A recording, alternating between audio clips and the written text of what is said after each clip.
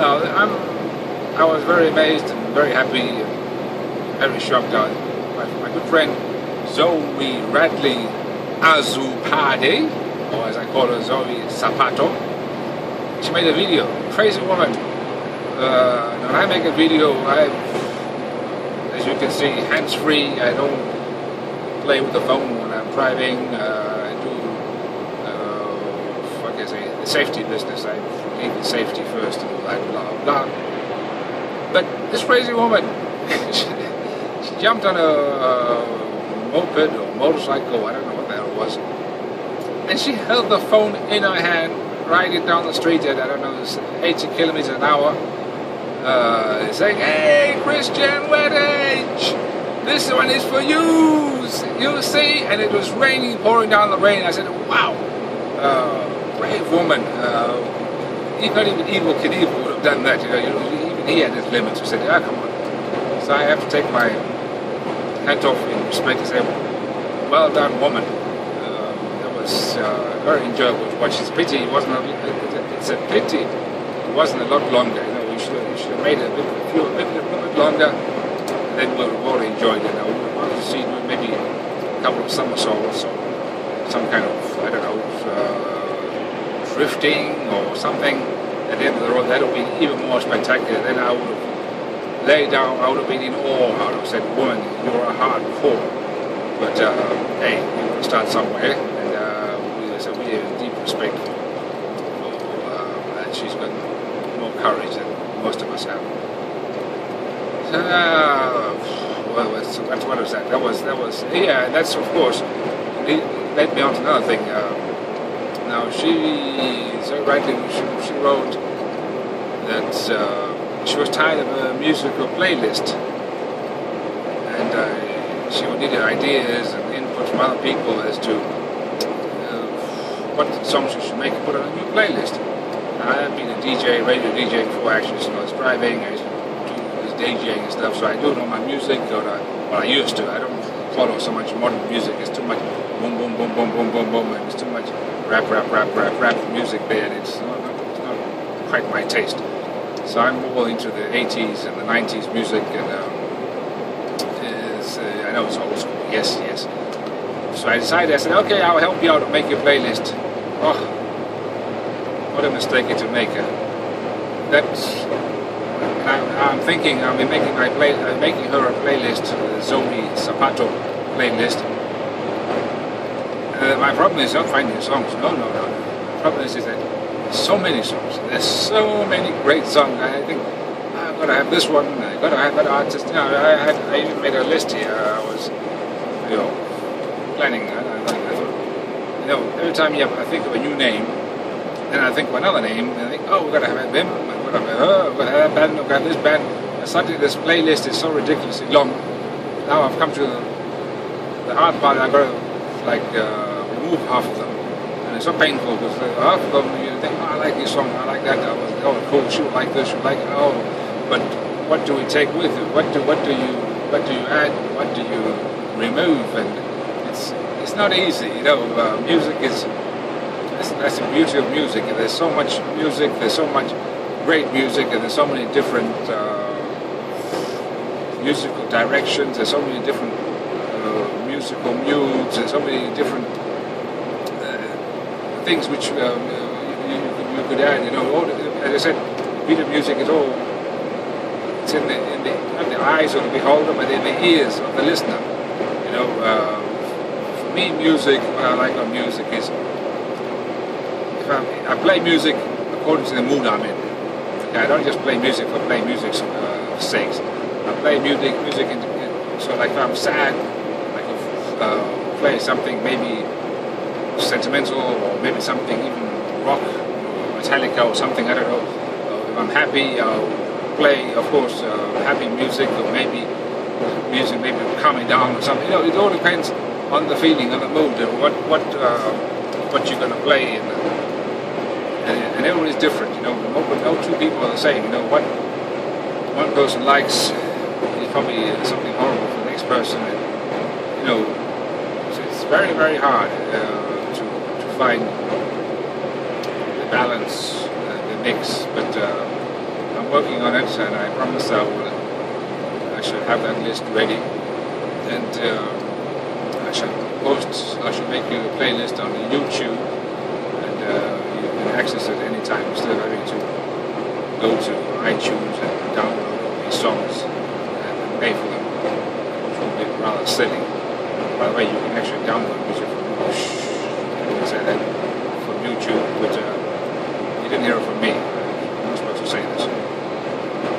Yeah, and that was that subject there, and moving on to something totally different, and it's very painful, very sad, it's shocking.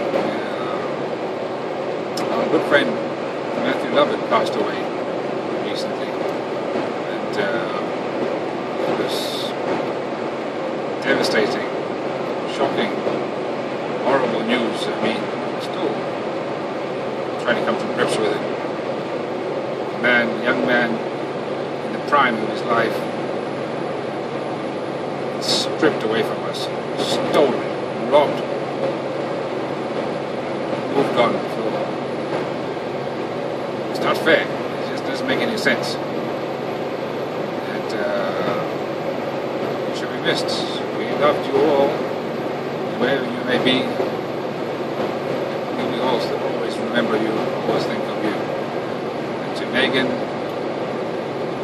Veronica, Megan's family, and Megan's friends, Matthew's friends, my deepest condolences to you. It's I don't know. I don't know what to say. It's really sad stuff. Being down that street there, death in the family. I know how painful it is, how hard it is to accept, to understand, to digest. It takes time, you know. It takes time for you. You've got to give time. You've got to give the time that is necessary to let this go through your system, because it doesn't happen overnight. It takes time, and you'll find that during time that things keep reminding you of your lost one. It could be something as silly as walking into a shop, seeing a toy or something, and you think, oh my God, we had the same toy, we used to play together, memories come up, you know. And you just have to give it time, and you have to, yes, it will hurt, but that's how life is, you know. As cruel as it sounds, but life is like that, you know. You've got to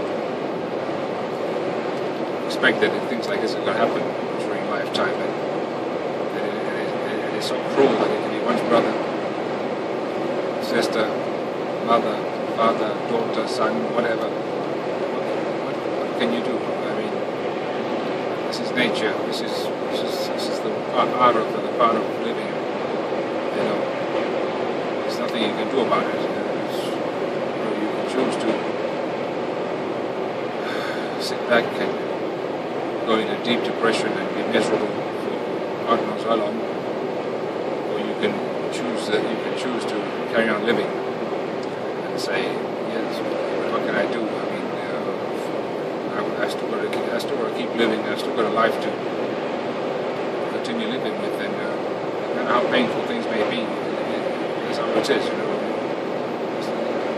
The person is gone, and you've got to grab life by the scruff of the neck and say, okay, you dealt us a very bad blow, bastard, but we have to move on. We have to keep living. We have to always remember the person, always love the person, always cherish the person, but we as a person must move onwards. You know, go be so sad that you become depressed and it destroys your life as well. This is my whole point, is make sure that sadness, depression, loss does not destroy your life as well. Don't let it go that far. Grab it. Like weeds in the garden. You've got to grab them before they really get hold and start growing, and then take over the whole garden. When you grab them at an early stage. It's the same thing if you're sad and depressed. Make sure you have it under control. Your sadness does not completely engulf you, does not completely destroy you. This is coming from somebody who's gone through death, experienced death several times.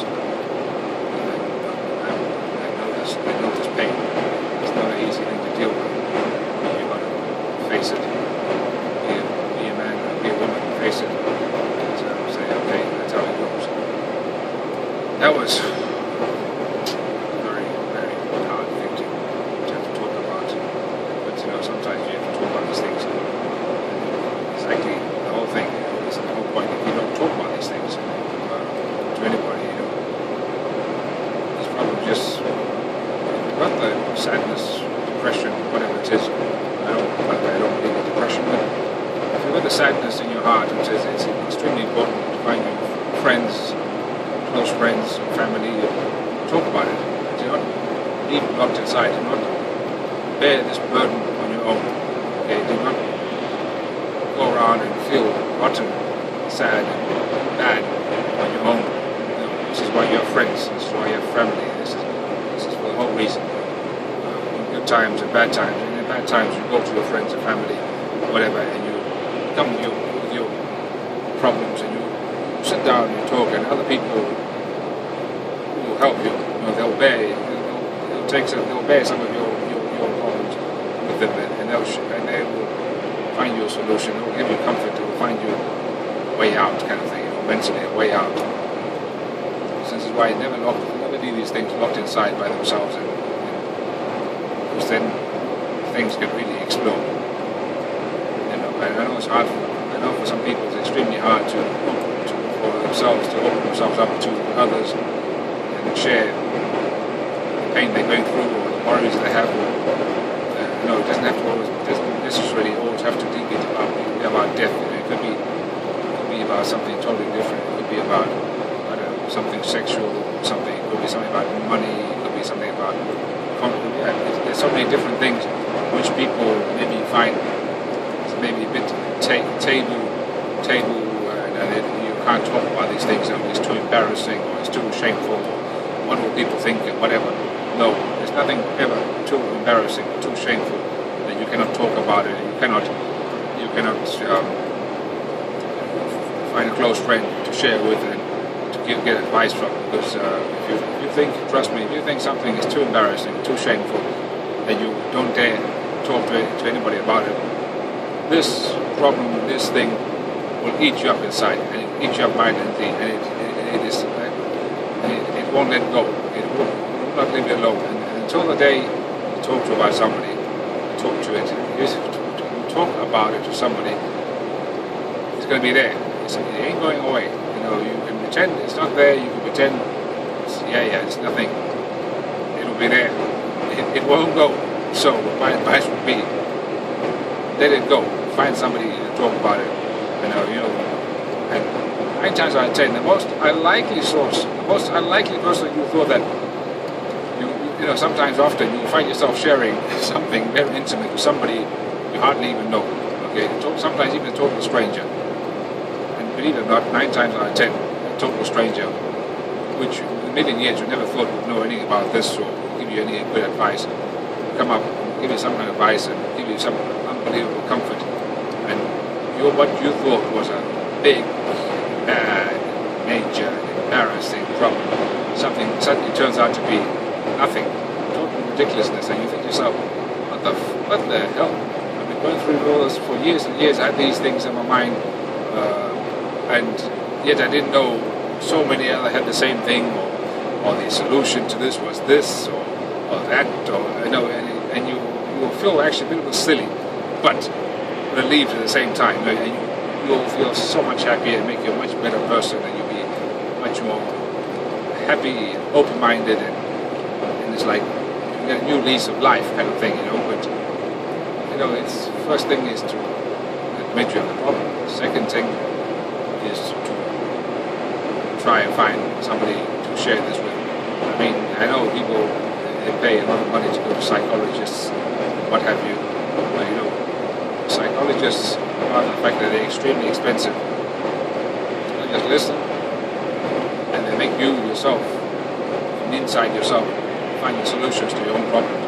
They always just say, you'll be there and you'll give you some advice, maybe, but at the end of the day, it's you who's going to find the solution inside. You know, psychologists can't heal you physically, mentally. You can only just give you. You can